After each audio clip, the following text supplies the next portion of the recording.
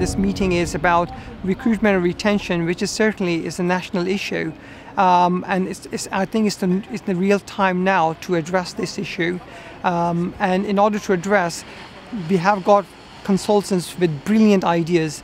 And I'm glad that Dr. David, who is very keen to take all the views and opinion of the consultant, and especially having a discussion group, we have come across quite a lot of challenges that we need to address now.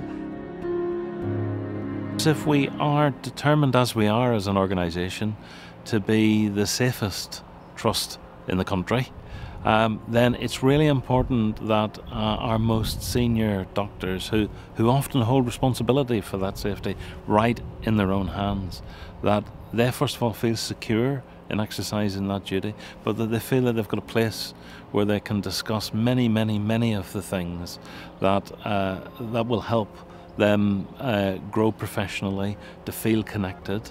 And certainly in the conversations I've sat through today, I mean, it's just been really clear that that networking opportunity is just a fruitful ground for great ideas to grow.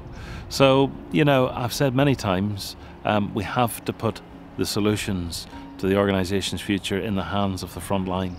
And we do a lot of that with our nurses and with our AHPs, but we must also do it with our doctors.